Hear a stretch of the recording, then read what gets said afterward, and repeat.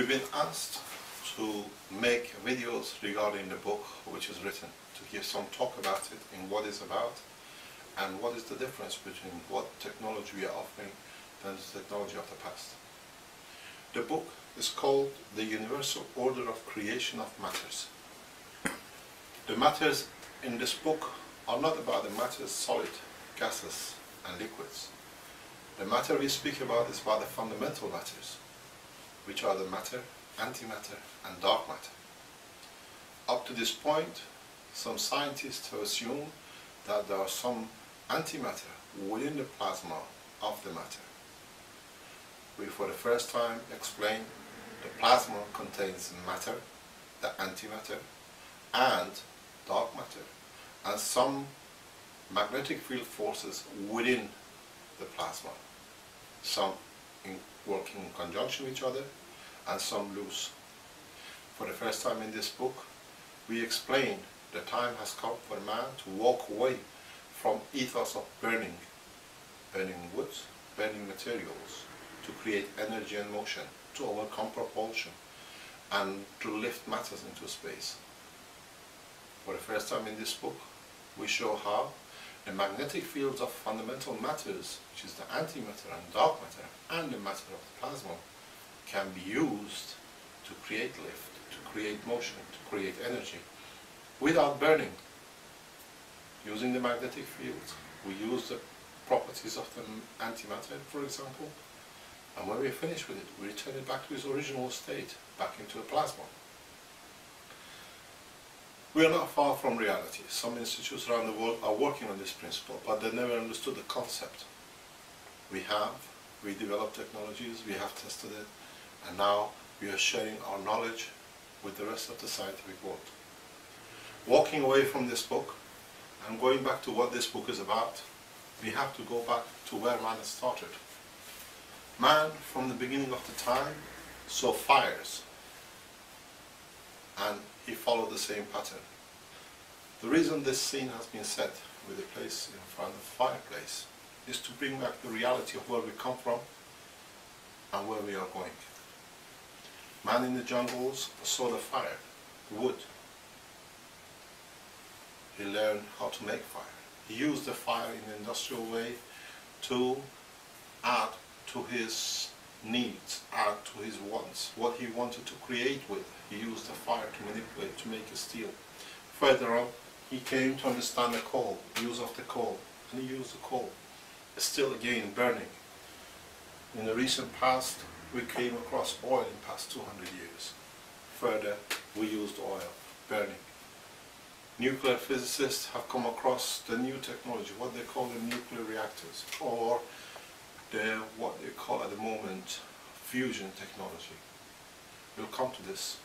The fusion scientist and technology, the way it's going, will have a long way to go before they actually see any results, because fusion technology of today has one of these main ingredients in the nuclear reactors missing. The operation of these reactors will be talked about later on.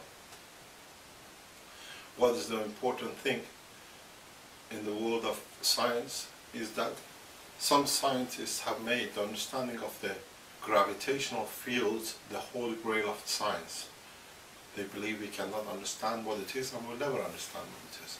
But the reality is, we know what it is, we know how it's made, we have made systems which replicate it, and that's why our science looks so amazing. There is nothing amazing about the truth, what the physics is about. What I would like to show you is very simple. We consider this, for example, to be the magnetic field of the Earth. That's the Earth, and that's its magnetic fields.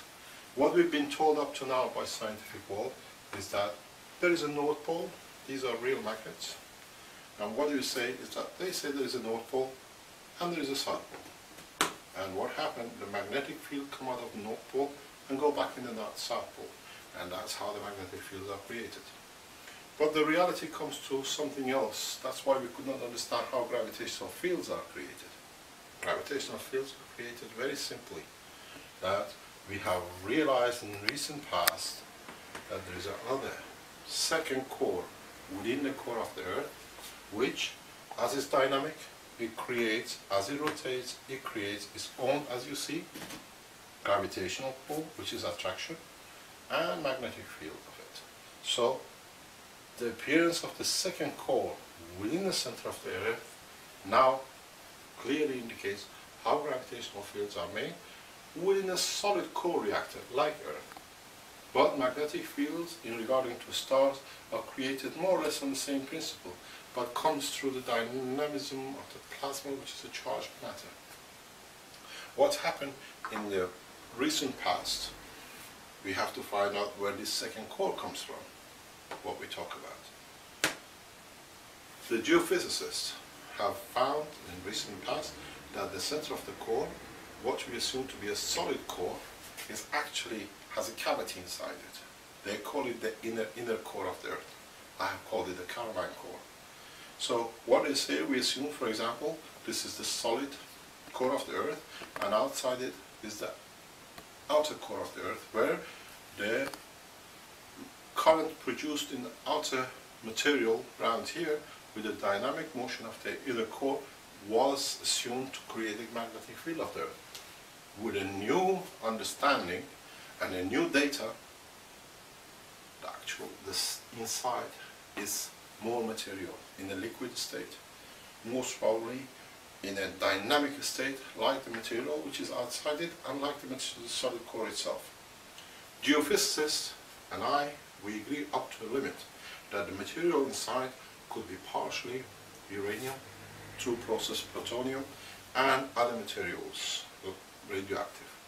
But I assume, which is on the basis of the fundamentals of universal order of creation of celestial bodies, which are dynamic and possess magnetic fields, this inner core possesses plasma, it possesses some other radioactive materials, it possesses non-radioactive materials. At the same time, it has within it nanomaterials in different shapes and forms. So, if the material outside is dynamic, it creates its own magnetic field. The material inside, which is dynamic, is creating its own magnetic field. So, you have two cores, inside and outside, and the two create their own magnetic fields. The outside core with the inside core, the interaction of the two, it creates the magnetic field and the gravitational field of the planet. And that has been one of the major breakthroughs in how we have come to take our technology further. It is very interesting to understand that the same principle as it applies to the planet Earth in creating magnetic field, in creating gravitational field, and in creating its magnetosphere, and at the same time the mass of the planet, the same thing applies to stars, and the same thing applies to a plasma within the center of a hydrogen atom. At the same time, for the first time, as we explained before, electron itself is a miniature plasma, and for that reason it possesses its own magnetic field, it possesses its own gravitational field, it possesses its own magnetosphere, and it possesses its own mass. So, in fact, what we have assumed up to now just to be an electron is the miniature plasma. This takes and brings into play a totally new understanding and finding out and realizing how plasmas are created. We want to walk away from matter. There is no burning of the fuel in the center of the planet. Magnetic fields are created purely by interaction of magnetic fields of the planet. Gravitational fields are created by the magnetic fields of the planet. And for the first time we confirm, and we know because we have made systems, is that the gravitational field and the magnetic field of the planet are created by the same materials in the same region of the planet. So the holy grail of the gravity is solved. Not just because we say, because we have produced reactors which replicate the technology, the same system, and we see it exactly the same.